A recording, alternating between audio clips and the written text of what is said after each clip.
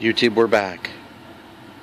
DSMX, DSM2, Cessna, 182, UMX.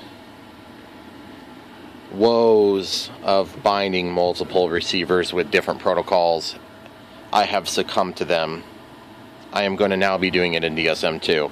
Just to demonstrate, I have a DSMX receiver here, 6-channel DSMX. Okay, I've currently got that downrated to DSM2. I'm going to show you how to go back. Go back to system setup. Yes. Scroll all the way down to... where the heck is this? It's timing, guys. Frame rate. There we go. Change it to DSMX. We're going to lose contact. It's going to reinitiate.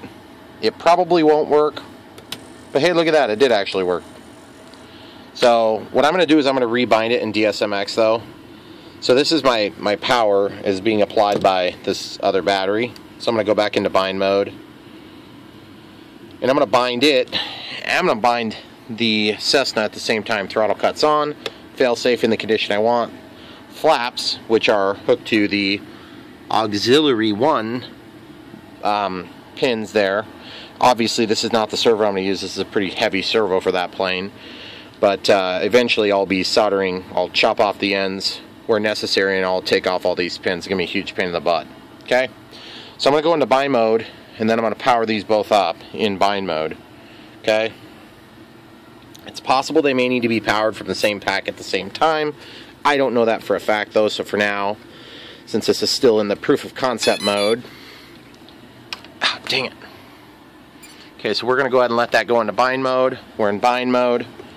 We're pressing and holding. These are both DSMX. I don't know if you guys can see all three at once. I'll try to...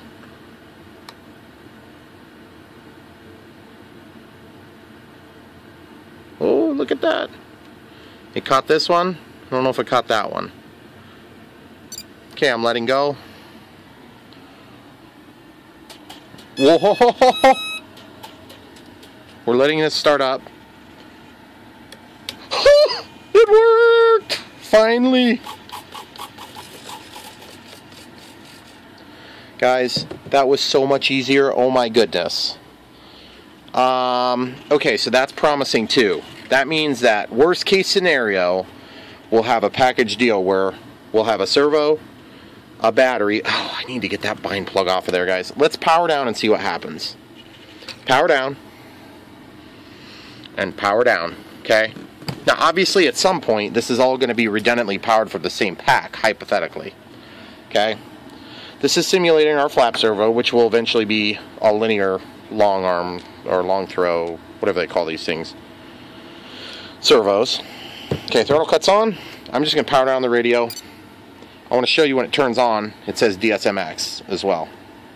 And then I want to demonstrate whether or not we're going to have a problem with if there's a latency from power up to power up or power up to power up. Okay, so we're DSMX. Okay? So first things first, let's power the plane. Let's quickly, immediately following, power this. Okay? That's already working. We're waiting for safe to initiate. Everything is still working here. I'm just kind of toggling between my elevator, rudder, safe on, safe off. Throttle has not been tested. Safe. Okay, safe is working. Looks like we're not having any crosstalk on the channels, which is always good. Throttle cut is off. Throttle, we'll give the throttle for AS3X. AS3X is working. Safe is on, safe is off. Guys, everything is working, including the proverbial flap channel. Okay? And if you look real close, you can also see that the elevator is also moving. Whoop. Now, by the way, this servo is from my screw-up puddle. So maybe I should not use a screwed up servo for my testing, since it's been a ridiculous amount of frustration on this project. The other thing I thought is, if I were to run the second receiver, I could hypothetically run the second receiver off of just like a 1S pack potentially. I would have to test that theory. I don't know if this thing will operate on 3.4 volts or whatever they would be at full charge. What I intend to do is I actually intend to tap power in parallel from the servos on this plane. So this little receiver will become very light. So now I'm going to de-energize this just to show you how much this weighs. We'll go ahead and get the scale fired up here. So it's super convenient to plug this thing in. Okay, so let's plug it in like all the way. Okay, so with the pins, scale zeroed, we're at 4.2 grams, okay? So that's still a pretty small amount. Now, it's only 2.5 grams for this entire thing. So once I lose this metal, it's going to be a ton lighter. And when I say a ton, I mean a lot less than 2,000 pounds. So we're bound. We're bound. Now let's talk about latency. What if we have... Okay, let's check failsafe also. So I'm going to go ahead and unenergize that. I'm going to energize this one first. And let me get a good servo. I'll be right back, guys. Okay, so real quick, while I was searching for my servo, I found these cables that I have, these mini JST connections that were bought from Hobby King. And looky there, we've got power that's also going to be brought in. And I believe we could redundantly tie our positive and negative and ignore our signal line, and that would give us potentially a place that would normally be supplying power to a satellite receiver. So we should be okay then to go ahead and power this device through these two wires with a nice, neat, very light connection. But again, I will come back and verify that for us. But if you want to order that stuff from Hobby King, that's the part. This is 11RX DSMX 6-channel receiver. You could actually get up to 10 channels. Excuse me, I don't know if you can get the 10 channels right now, because the 10 channels are DSM2, which is why I was fighting so hard to get it to work with DSM2 by downrating this one to DSM2. And that was an epic failure. So anyway, also this is a different pinout. It was a size for an orange RX receiver. So I'll come back with a new servo here. Okay, real quick, one other thing. I wanted to show you this Hobby King part here, which is HKM. Sorry guys, I thought it was going to show through the plastic in the video, and it doesn't really well. This is an HKM 28 2A, and then this is an HK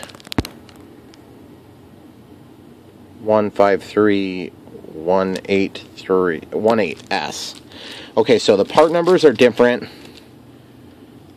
and I wanted to show you why I'm looking at these two different servos. Now, you'll notice the E-Flight servo end is very specific, and it does not match that, but it does match this. Okay? So you see those are the same, okay? And so, if a guy had a female plug, then he could wire in a female plug to one of these, and then you could quickly detach in the event of a servo failure, which would be super, super nice, but then you have the added weight. Now the reason I think about this is because I have such the device, and I see these little female extensions here, and I could hypothetically hook up these little female extensions to one of those plugs and go into that. But I think in my case, I'm probably going to grin and bear it and solder it straight on. The trouble is, I don't know exactly how much room I need to make everything work. So for the sake of testing, I think I might end up having to build an adapter. Just wanted to show you that real quick. Oh, and then also I wanted to try something too. Obviously this one won't plug into this plug, but I wondered if this other style, since it is a mini JST connector, I wonder if it would plug in, and if it does plug in, I wonder what channel it would be tied to. My guess is it probably won't work. It's a different pin. Okay, it is not a mini JST. That was my misunderstanding, guys. But because I don't have this receiver anymore, this will probably be the servo I use, since I do have other micro receivers from Horizon Hobby that I may use. So I'll probably try to use this. In that case, I got the soldering iron getting hot, and so I'm going to go ahead and shut off my receiver. I don't need that on right this second. And I don't need this powered up because that is energizing my little VEC, my sacrificial ESC from a crash or whatever. And also, I should be done with these, so I'm going to clean up just a little bit and come right back. And one other thing before I get to cleaning up. You can buy these feather light receivers from Lemon without the pins installed on the DSM-2. Another reason why I wanted to use the DSM-2. I don't know on the DSM-X if you can do that, but either way, this is the LM0027 is the part number for that. Okay. And then the servo that I'm going to use today is an HKM 282A, which does not have the E-Flight end because I don't care. 14839. And then I'm using one mini JST connector. These are both Hobby King products here. Okay? And this is hopefully where I'm going to tap power. And if that doesn't work out, then I can actually tap into this wire parallel and then pull power from my LEDs if I want, because my LEDs are running off of the receiver voltage. So anyway, I'm going to get cleaned up and I'll come right back. Okay, so real quick too, let's talk about weight while we're thinking about it as we do this process. This is going to be kind of like a proof of concept transitioning into the actual flap install. So we're up to 7 grams, 7.15 grams with these three things. And I am a little bit nervous that the size of flaps may require a bigger servo. So I might actually look in and see if my Hextronic servos, if I have something that'd be a better size for that. So I'm going to do that right now. Okay, so I found two different options for Hextronic servos. This would be a 9 gram, and I just think 9 gram is probably a bit much, and the 5 gram would be a lot more reasonable in this application. So let's just do a size comparison in terms of weight. I'm fairly confident that this 5 gram servo would easily drive both of these. That's what I would lean toward. Of course, there's going to be some more plastic involved. So it's going to be 6.7 grams, and this is 2.4 grams. So the other thing is you could probably get rid of the tabs and some different things to try to save a little bit of weight. This plane has payload capability. I don't think we're going to lose too much, but it is a little bit disappointing to see the difference in weight. I could probably get this times 2 for the same weight as this, which might not actually be a horrible concept. It would sort of match the look of the wing, but I just feel like a piece of wire is always the best way to go on a very simplistic flap mechanism like this. So anyway, I got to do some thought on that, but for now, the thing that's kind of cool is I have a brand new servo now, so we can do some testing for fail-safe, and then which one gets turned on first to see if that causes a problem. So we'll do that next. Okay, so we're just going to tin these leads. These are the leads that come off of that satellite port, and we're going to use this to pull some power into this receiver. So we're going to get our tip cleaned, get a little solder conditioner on there, and then solder to tin the tips a little bit longer than usual so we can get into our breadboard. Now the reason we're getting into our breadboard is because we're going to hook this ESC up into a little cable I built that energizes our breadboard, and we're going to go red to red and then brown to black, okay, which is going to give us power through this side, just to validate that we'll have some power. And then let's, just for grins and giggles, let's go ahead and throw one of these control linkages, or whatever you want to call these things, a servo control horn, on here so we can see what happens to it, so you guys can see better in the video. Okay, so now let's demonstrate doing this just to make sure that that wire works first.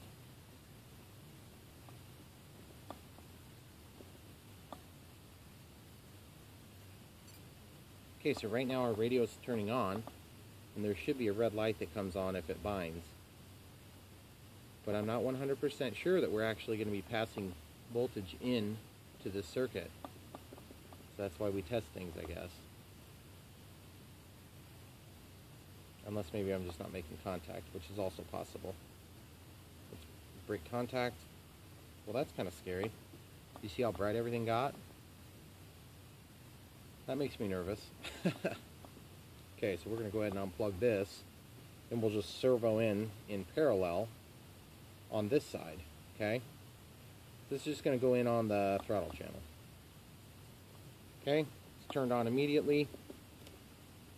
We immediately have activity from the flap servo, plus or minus 100%.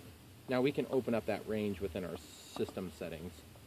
But for now, we have no power coming out, so I'm kind of curious if we're actually getting voltage out of here. So I'm going to test that real quick, and that'll tell us whether or not we need that connector. So we'll grab our multimeter. We'll go to DC 20 volts. We'll take our meter, touch the leads together, make sure we have 0, and then I'll just clamp on in no particular polarity. We'll touch those together. So we'll clamp right here, and we'll clamp right there. And it looks like we've got minus 3 volts. That's a little weird. Not sure why there's minus 3 volts going to a satellite, but I guess that's the way they roll. Okay, minus 3. Nothing. Okay, so that is not going to be necessary. It's not going to do us any good, so we can get rid of that.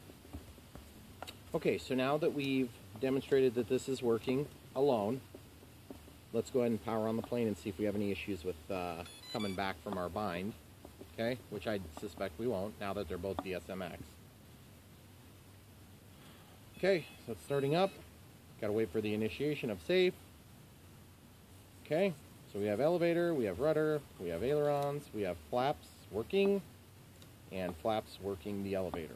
So as you can see here, our servo's moving here, then our elevator's working here. Now what I'll do is I'll go into the flap system, and I'm going to change this to fast, or normal, just so you can see it a little easier.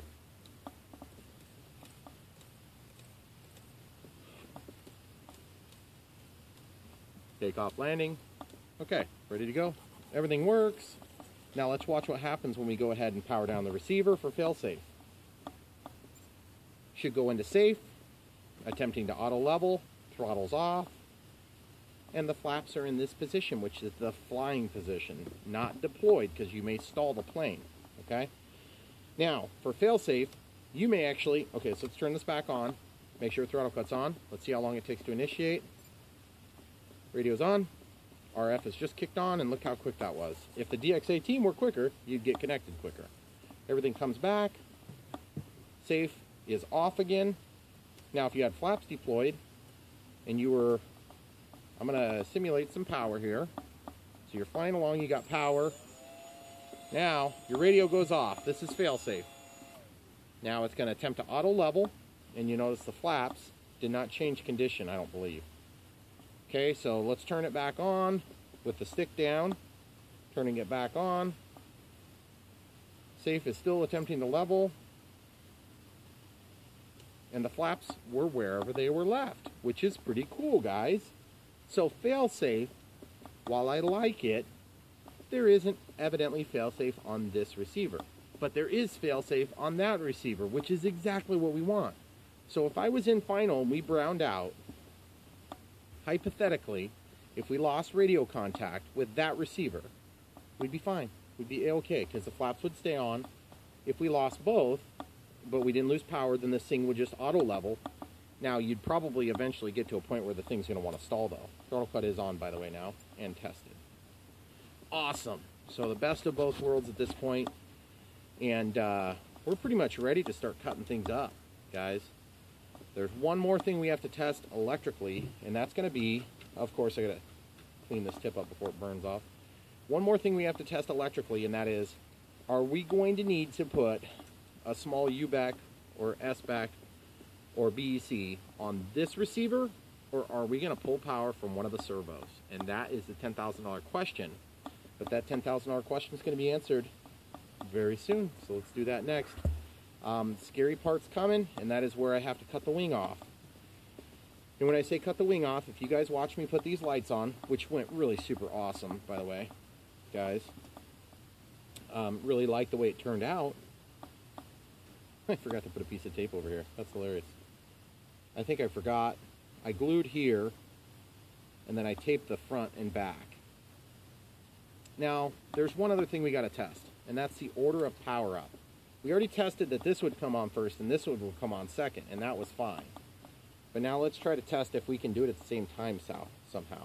I don't think that's going to be real super easy to do. So let's just wait. We'll just do both tests at the same time. Okay, so that's de-energized.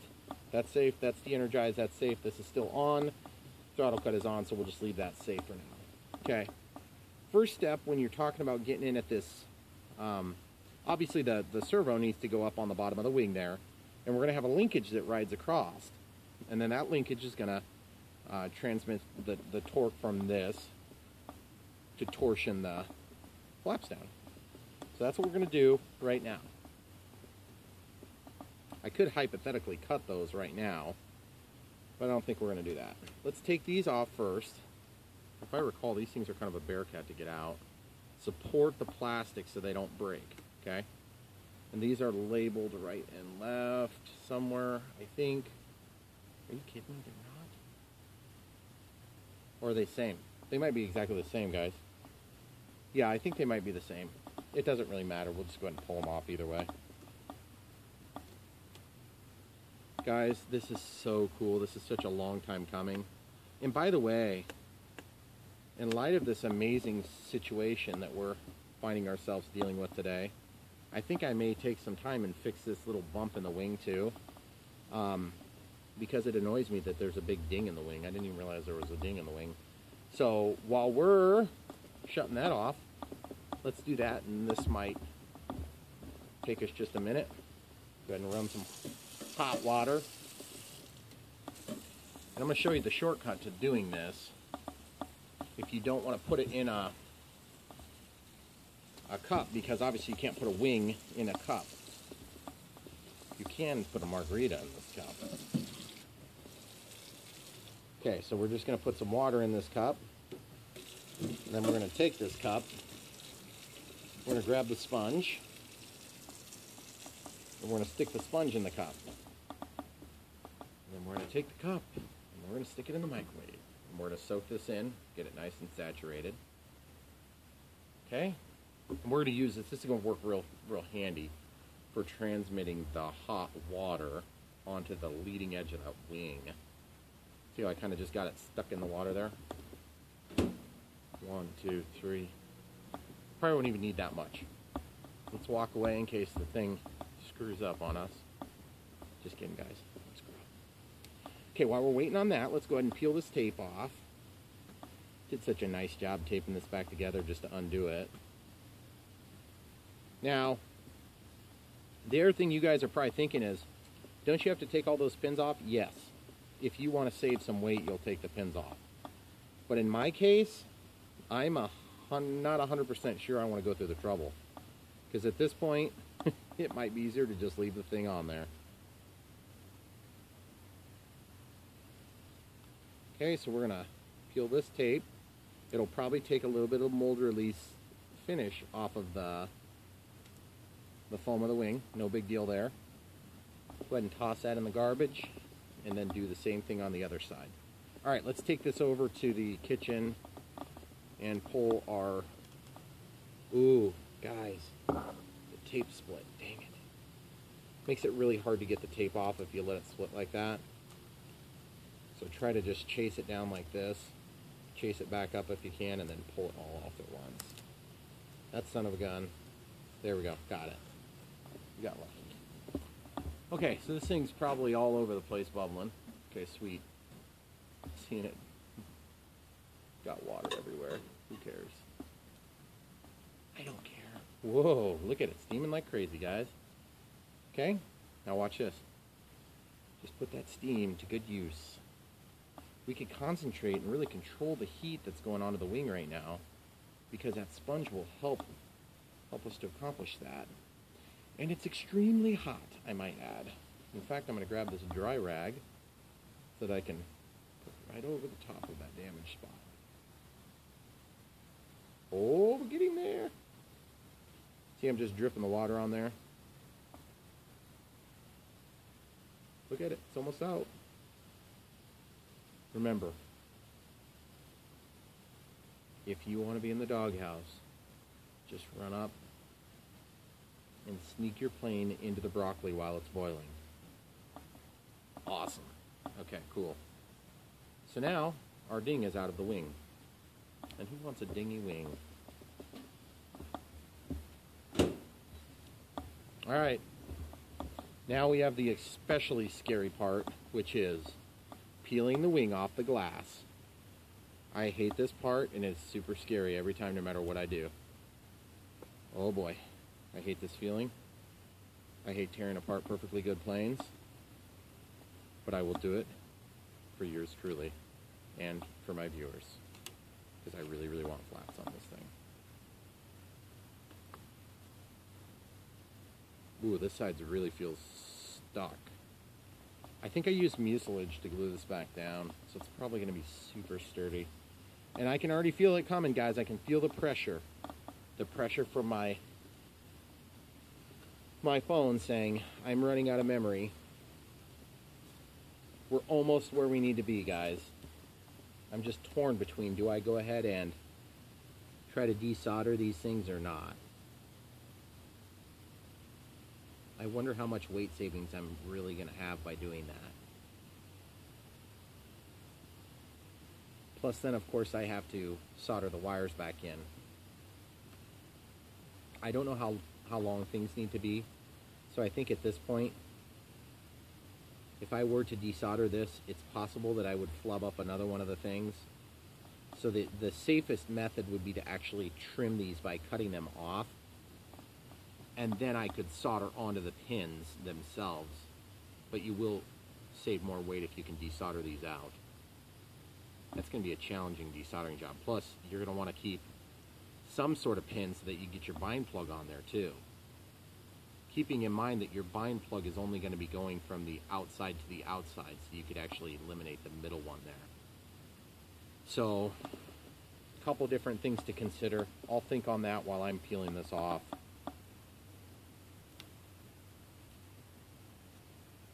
Now, you know what this means, guys. If we have success here, then that means the Aero Commander's next in line.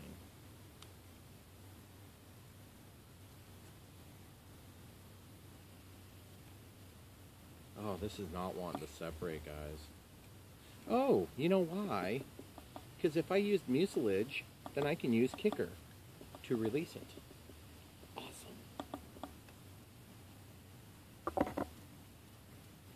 Now, if I use CA, this isn't really going to do anything, but it's not going to hurt it either. So the other thing I could do is I could take and... Oh, yes! Sorry, I know that was probably really loud, guys. Yes! I did it. It's coming off good now. And when I say good, it's still relatively good, meaning it still sucks, but it sucks much less.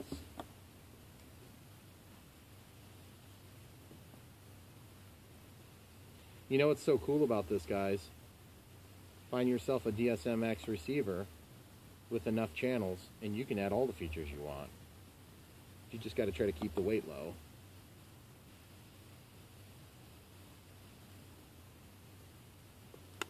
Oh, buddy.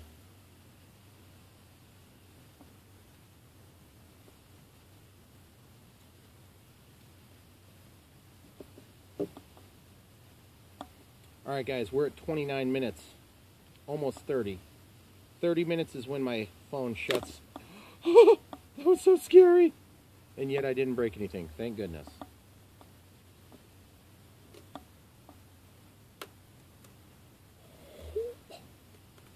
Yes, got it. Okay, so now, guys, that's where we end this video. We'll be coming back to you soon. And before you don't, there's going to be flaps on this beautiful bird, and it's going to be awesome. Don't forget to like and subscribe. come back for more.